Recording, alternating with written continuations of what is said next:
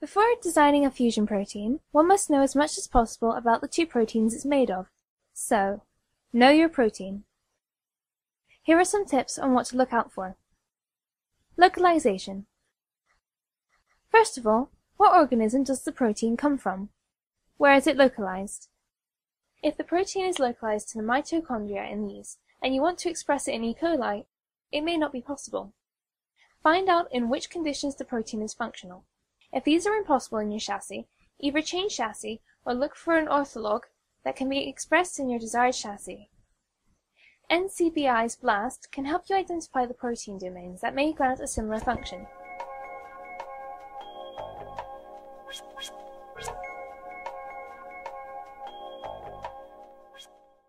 Domains.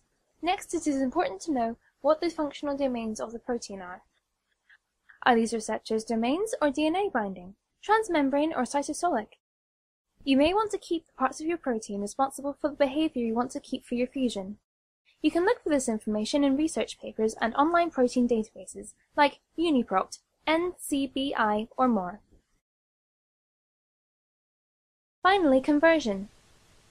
For your fusion protein to work, both proteins need to be compatible. As such, there must be significant homology between the two, and preferably even the entire domain that consists of highly homologous regions.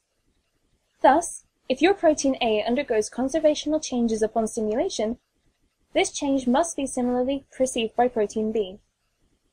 Thus, conserved regions/domains are important. Let's give an example. This fusion protein binds to ethylene gas and activates a histidine kinase, phosphorylating a transcription activator in E. coli.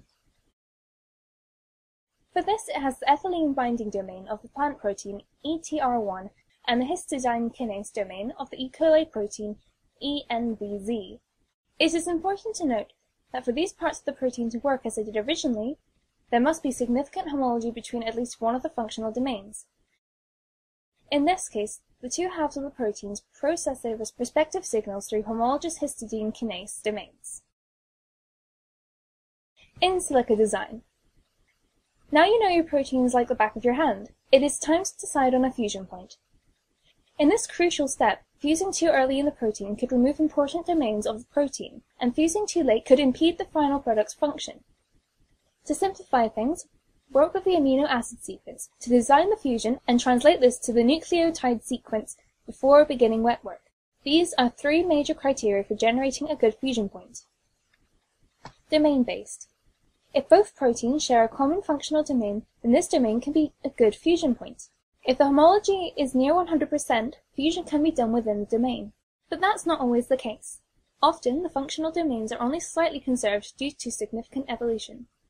In these situations, one may try to generate a fusion point preceding the conserved functional domain. Thus, protein A would lose its domain, but the homologous domain from protein B would be present in the fusion. For best results, try two fusion points, one before the domain and one after. Conservation. Even if it is difficult to identify homologous domains, fusion may still be possible. Find a fusion point based off of general conservation. You may find a long stretch of amino acids that are conserved in both proteins, which can be used as a fusion range.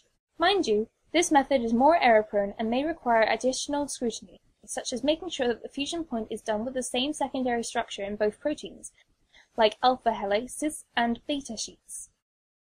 A good fusion point connects the two proteins at conserved regions of both amino acid sequence and the secondary structure.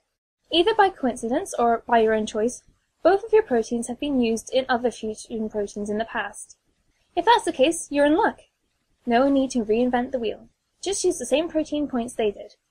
However, if you rely on previous literature, make sure your fusion proteins parts and the ones explored in literature have the same function. Finally, to verify if any of these variants are functional, you will need to build your own fusion protein gene, transform your cells with it, and do protein assays.